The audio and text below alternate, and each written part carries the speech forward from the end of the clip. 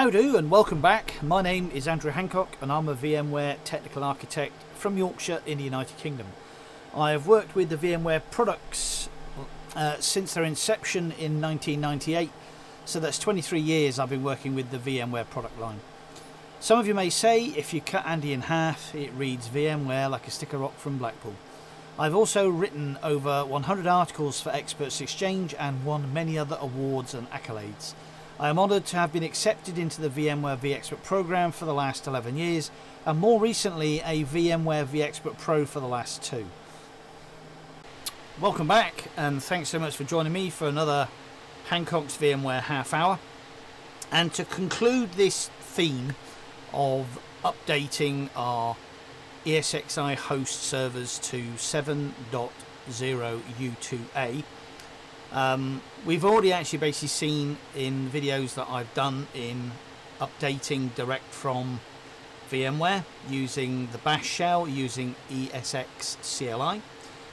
We've also basically looked at using the bash shell and the ESXi command to actually basically apply the update that we've downloaded stored on a data store. We've also basically gone old school and we've actually basically updated host using an ISO virtual image connected to a virtual CD-ROM drive using a integrated lights out controller in a HPE server. So today finally I've got another HPE server, a different one. This one's ESX002. Again, it's a HP ProLiant microserver. It's a Gen 8. It's running 7.0.1 VM kernel release build 1732551, and we actually basically want to update this to 7.0.2a or 7.0 U2a, and we're going to do this using a new feature, a rebranded feature in vCenter Server 7 called Lifecycle Manager, where we have the ability to apply an image to hosts within a cluster, very simply. Now I'll cover vCenter Server. It might sound like a scary word. vCenter Server is a management server that allows you to manage your ESX host servers, and I'll show you in another video how we actually install and how we add our servers to that. But for the time being I'm going to show you our connection. Again, we use a browser to connect to our vCenter server, and our vCenter server shows us a single pane of glass of all our ESXi servers. So I'm going to look at this particular cluster here. A cluster effectively is a group of resources, a group of servers. I won't worry about that too much at the moment. But there's our host server, ESXi002. And you can see that it's a VMware ESXi, it's a ProLiant microserver Gen 8. It's running 1732551. I have an iDRAC connection to it so that we can actually basically see it restart and run the new version of the software. So I'm going to actually just very quickly show you how we actually going to update our server.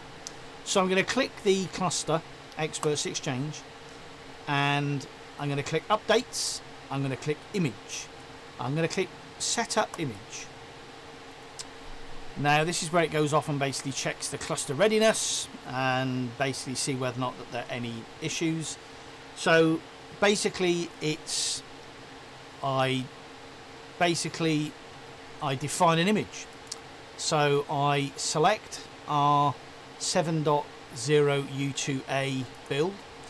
Now it actually basically goes off vCenter server and actually basically fetches up-to-date information from VMware. So you don't have to download anything, you don't have to update anything. It'll just sit in the background, regularly syncing, basically pulling in updates, etc. from VMware. We select our vendor add-on. So I'm actually going to select our HPE customization for HPE servers, and I'm going to say select. You can actually also select additional firmware and drivers. Now there aren't any firmware and drivers for the ProLiant microserver Gen 8. It's a bit of a mouthful. So I'm going to basically just click the validate button, and that's actually basically going to go off and run some checks basically to see that the VIBs and the image is valid. And I'm actually going to click save. Now it's actually going to go off and basically check the hardware compatibility list for issues with this server. Now we already know in advance that this server is not on the HCL for 7.0, so it's going to flag that up and it's going to warn us. And this is something obviously that you have to decide within your organization if you are happy to use hardware that is not on the hardware compatibility list. It does obviously create a risk for your organization, because should you wish to raise a support call with VMware in the future, it's likely that they'll not support you or help you in any way if your server is not on the HCL. We have actually basically discussed this before. Okay, so there's a lot of yellow there. These hosts are standalone VIBs which may be removed or remediated. Okay, please check the compatibility. Yes, I'm aware of that. It also turns around and says the CPU on this host is not supported by the image. Yes, I'm okay with that. It then actually basically also shows us the current ESXi version 7.0 U1C and the build, and this is what we're going to want to go to 178.67351, which is our 7.0 U2A. So I'm going to basically just click finish image setup, and I was going to say yes, finish image setup. That's going to sit there for a couple of seconds while it actually basically creates that image specifically for that cluster. Now you have to make sure here that all your hosts all have the same hardware in the cluster. You can't have a mix of Dell and easily have a mix of Dell and HPE in the same cluster if you actually basically want to do this. So okay, so now I can just click run pre-check, and it's just going to basically start a compliance check for the cluster which contains that single host. And if we just hit the drop down here, you can actually basically see what it's actually doing. Starting compliance check. Hopefully this shouldn't actually take too long. I'm just going to turn off cam and mic while it's doing this. Oh, hang on, there we go. It's slowly starting, finishing, starting. I'm going to turn off my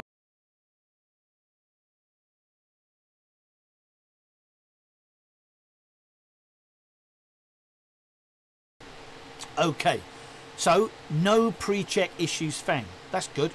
So now, how do I actually basically update? Well, quite simply, I can click remediate all, which will remediate all the servers in the cluster. We only have one server in our cluster. Or I can basically click actions, remediate. Remediate, posh word for do it, apply, upgrade. So now basically start remediation, and that's actually basically going to go off in the background and start doing some tasks. If I look down the bottom here, you can actually basically see that it's starting to remediate the cluster, or specifically that single host in the cluster, because I only have one host in there at the moment. And I'm going to turn off the cam, and I'm going to turn off the mic whilst it actually does that.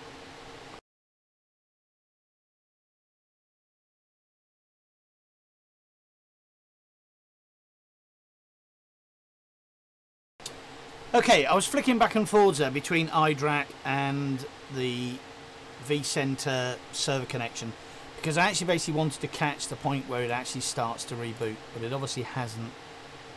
Just thinking about it. There we go. Because what I actually basically wanted to show you was these actual steps here. These were the steps where we actually basically did a compliance check. That's the point where we basically hit the button and turned around and said remediate, upgrade my server. It automatically put it into maintenance mode, so that's something I don't have to worry about.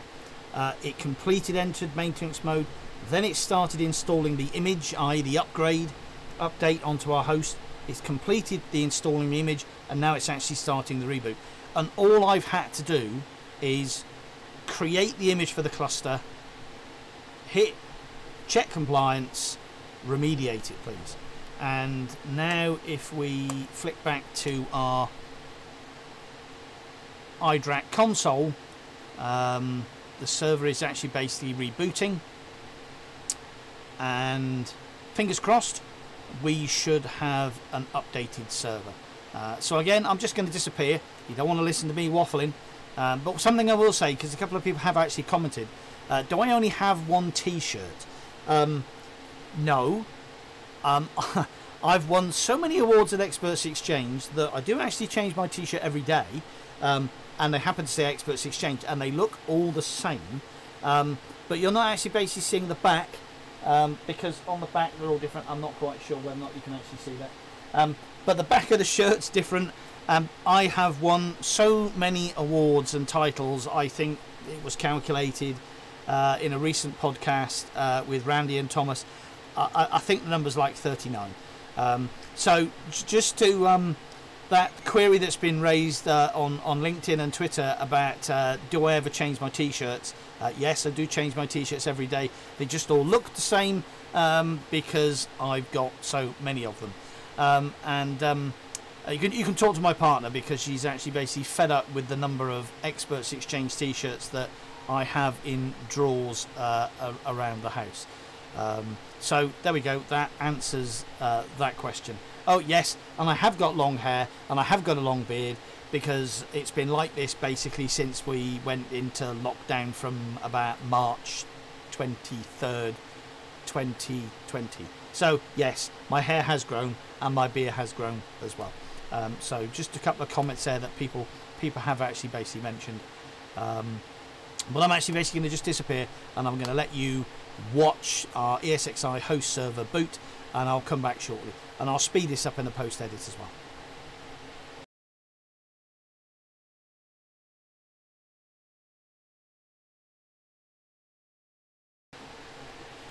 Okay, and I'm back. There we go, and there's our Zebra version of ESXi again. Just as I've basically start to capture again. I think actually something to do with when I switch in the I think it's when I switch in the webcam, I think that it does this. But anyway, it's not supposed to look like that, as you well know. This is the Zebra version of ESXi, special version here, and if you're watching in colour, then that's supposed to be grey over yellow. So there we go, fantastic. I'm a great fan of I think vCenter Server 7, and the ability to basically do updates like this using imaging clusters is an absolute godsend. And you know, my thanks goes out to VMware Engineering really for these new features that they've actually basically given us. You know, in Lifecycle Manager, you know, they're fantastic. You know, it saves us so much trouble with big clusters and big number of ESXi servers. So if we actually basically go back to our vCenter server, you can actually basically see that it's now alive again. It's not in maintenance mode because basically all the heavy lifting is being done by Lifecycle Manager, and you can basically now see from the image compliance last checked on 20th of May 2021 7 PM ish, all hosts in this cluster are compliant. One host completed. Excellent. There isn't any more really that I can show you. If you have a license for vCenter Server 7, and you have a cluster and you have, you know, a handful of servers, then certainly it is well worth having a little look at the ability to actually basically apply images against your servers. Only works for 7 though, 7.0. vCenter Server 7 and 7. So anyway, short one this time. I haven't got any more to say today. So, you know, thanks very much for watching this. I hope you've enjoyed it as well. I have. And look out for more videos in the future. We'll carry on the Hancock's half-hour series, and I'm going to drop back to where I left off, and we're actually going to start getting jiggy with it, and we're actually going to start installing some virtual machines on our hosts. Anyway, so all the best. Take care. Goodbye from me.